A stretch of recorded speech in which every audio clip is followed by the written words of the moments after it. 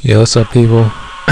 Today I'm gonna, well, first of all, a lot of people have been asking me for my rendering settings and my broadcasting settings for JTV and other stuff. Go ahead and get both of those out today in a video. And also, as you can tell with my incredibly boring voice, this is the reason I don't do commentaries, and plus I feel commentaries are boring and just, they don't fit me. Alright, so the first thing you're going to want to do is go to project video settings, get out of here. Project video settings, change everything to what you see here. Width, height. You don't need any field order or progressive scan unless you're in 1080i or 480i or any type of interlace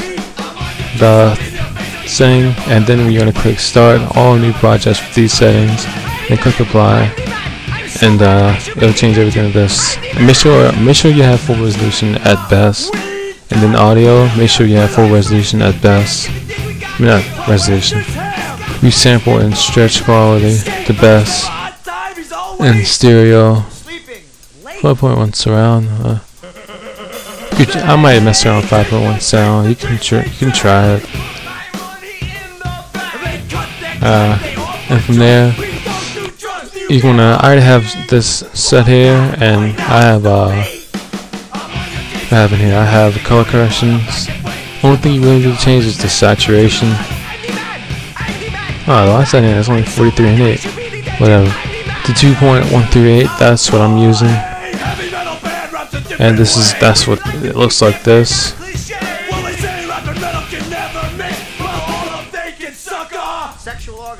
Alright. I'll resize this back down.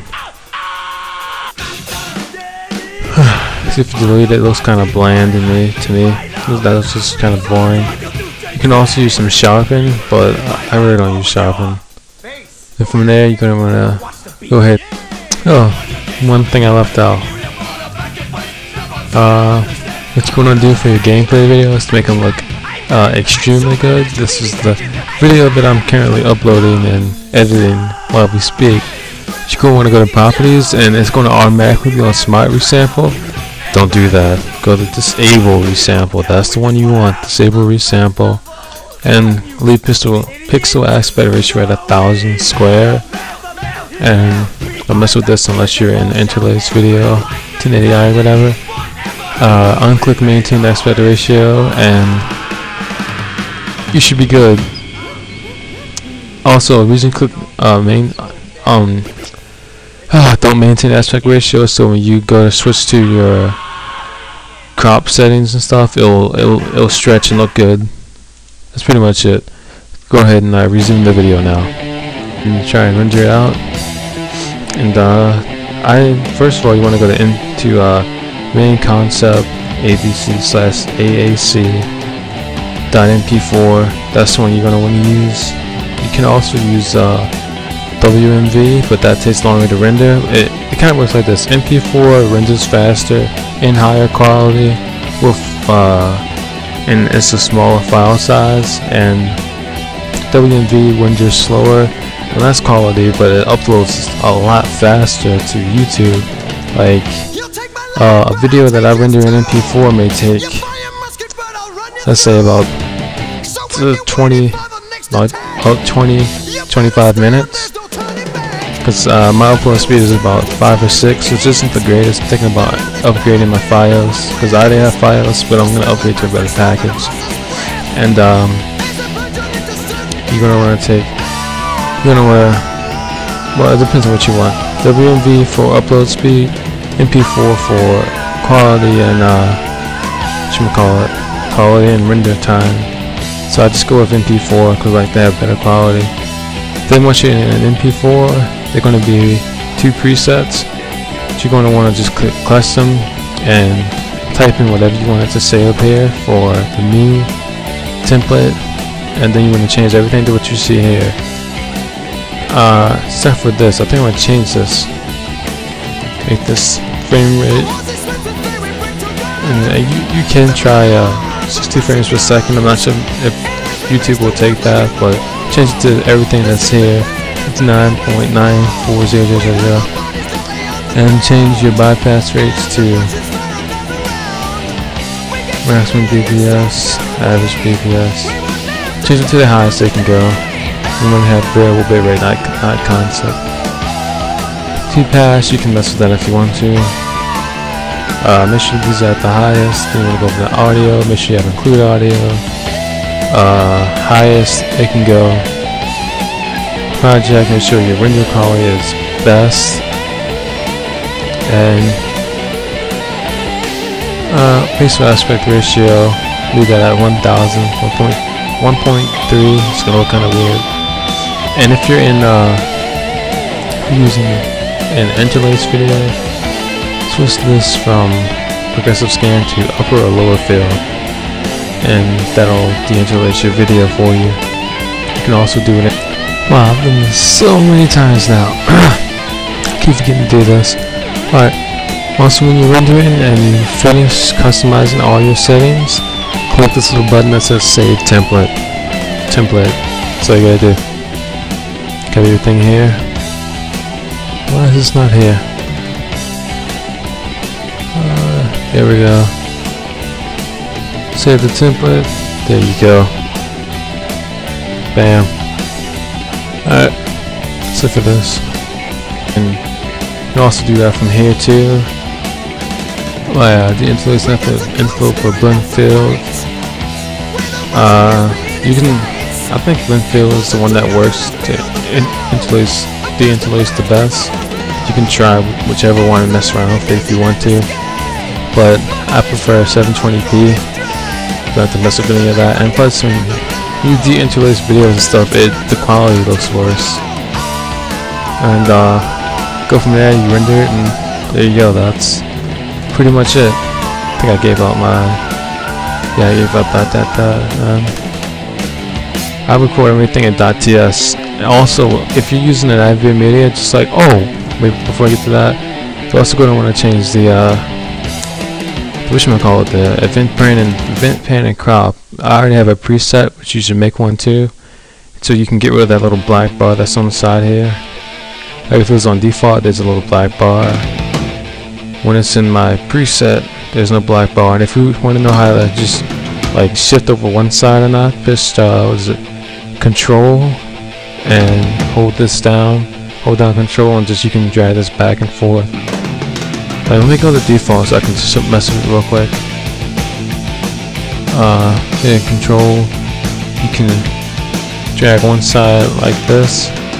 You can hit Control Alt. You can mess with only one side. And that's pretty much it. Go ahead and exit out of Vegas. Note that I want the same settings. Now for part 2, XSplit. It's gonna take a few seconds. I also have Wirecast, but I don't really use Wirecast. If you have a BMI Pro, use Wirecast, but I screen cap, and I use that with XSplit. I'm going to show you what I do with that in a few seconds. Alright, everything had to change. First of all, this is my screen cap one. That's the scene one. Let me turn this off. Alright. View, scale point, actual, resolution. The resolution you can run at is all based off of your GPU, whatever, your graphics card. So mine, because I'm on a laptop, can only produce up to this resolution as far as like smooth video, but if you get a better one, you can go into 720p. This is really it. The frame rate, go to 30. You can try 60. I'm gonna actually try 60 later. So that's really all that is. And you want to make sure you add a screen region. Right here, I can just go to add screen region, and then do that. Take out this screen region. Yeah, because I don't need it.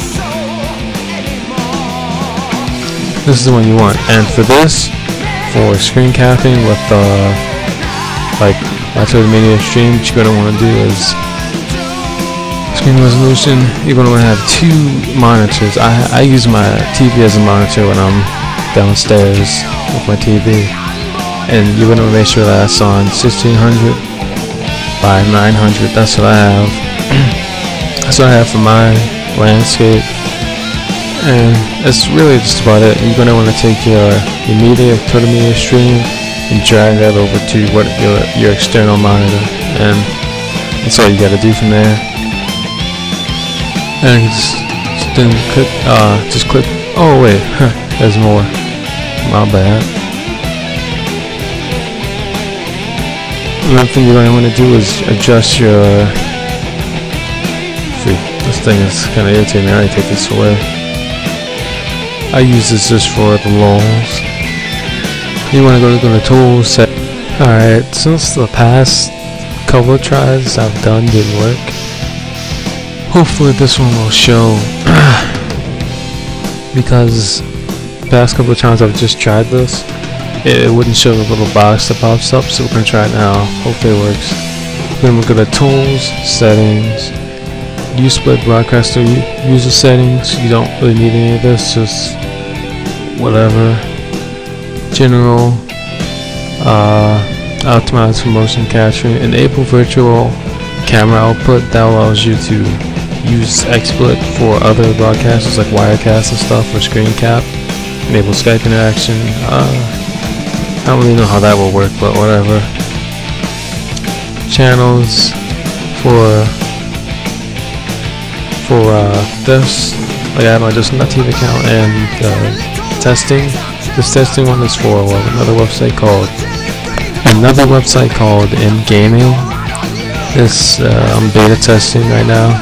Then you might go to edit, change what you see to preset streaming quality 10. My max bit rate is at 2500. Buffer size 3000.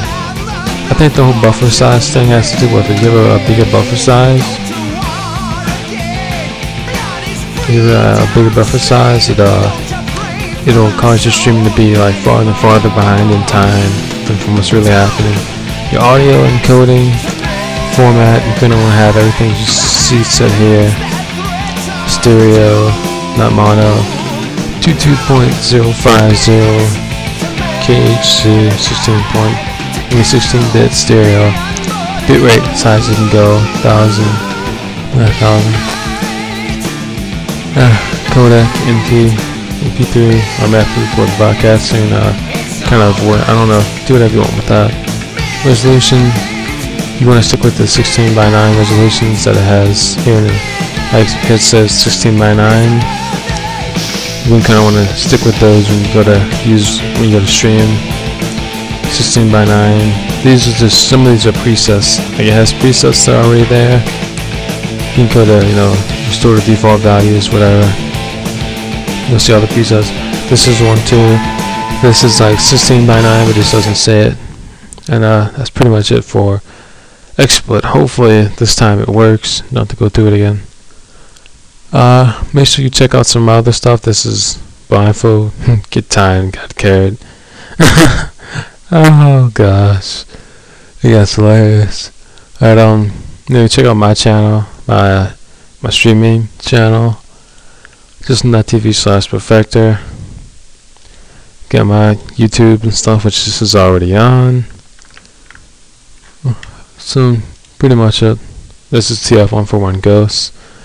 I was just try streaming with J-Easy and Big Snacks. Hopefully I'm not too lazy and I can link their channels. That's pretty much it, guys. Peace.